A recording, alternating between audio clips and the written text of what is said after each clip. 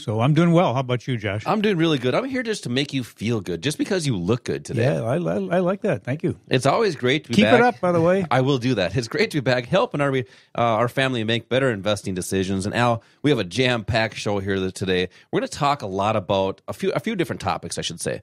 We're going to get into financial literacy, or lack thereof. But there's a lot going on in these markets, and we want to make sure people understand some of this terminology so they can make better investing decisions. We had a huge IPO last week with Coinbase. We know what's been happening with that stock. It's been going down, down, down. I wish there was a song for that. I'm sure there is. On Thursday, there was a capital gains proposal, which rocked the markets. Big down day on Thursday. But guess what? That lion came roaring back. But still, the markets all ended up down for the week, just slightly.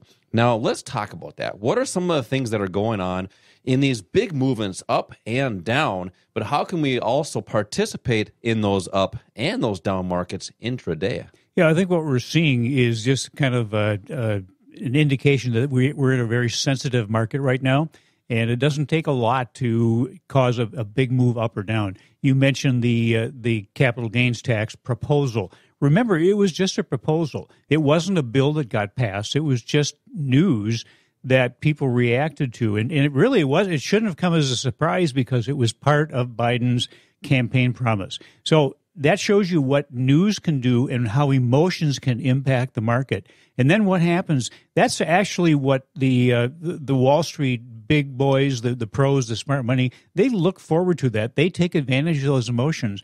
When that hit the market on Thursday, because we were heading towards probably an up market or up week for the market, and then that turned things around. But the big money was just waiting, and then they bought the dip, and that's really what's been happening, right? So it really is important to understand that people react emotionally to things, and to be truly consistently safe in these markets, you have to learn how to control your emotions. But this next week, what do we have to look forward to? Think about volatility and think that it's going to come roaring back this next week. And the reason is that we've got $10 trillion worth of market cap that's going to be reporting earnings next week. Apple, Amazon, Microsoft, Google, Facebook, Tesla, financials like Visa and MasterCard, some huge companies. And, and what's been happening is that the earnings reports so far have been very good, but over half of the companies that have reported great earnings haven't seen their stock prices increase. So we've got a lot of things going on. I think this is something that people need to really pay close attention to. Coming up through this next year, there's over $5 trillion in cash on the sidelines. That's with a T? With a T. That's more than we've ever had. It's 25% of GDP sitting on the sidelines that is potential to come back into the market.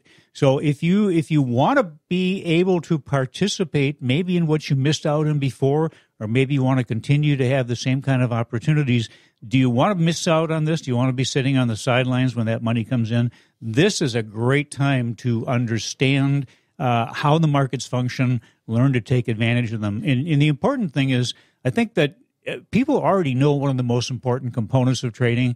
It's really basically the same kinds of things that you do in your everyday life. And those things apply to trading and investing. Unfortunately, you do exactly the opposite.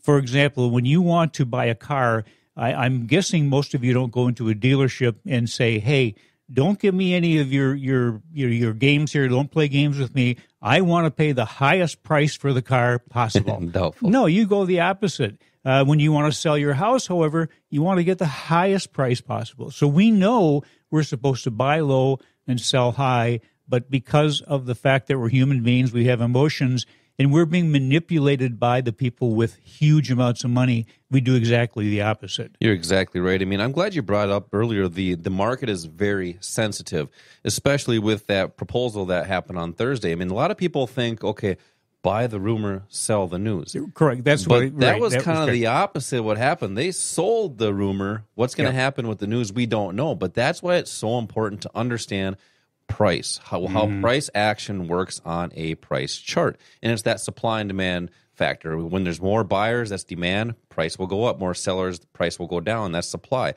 it's just understanding how that actually works in the financial markets. Al, coming up next, you were talking about how the markets are manipulated. I want to get into that, and also how maybe these news outlets or TV or internet, whatever that may be, could be conditioning people to do what they want them to do. This is Josh and Al, Investing with Confidence. We will be right back.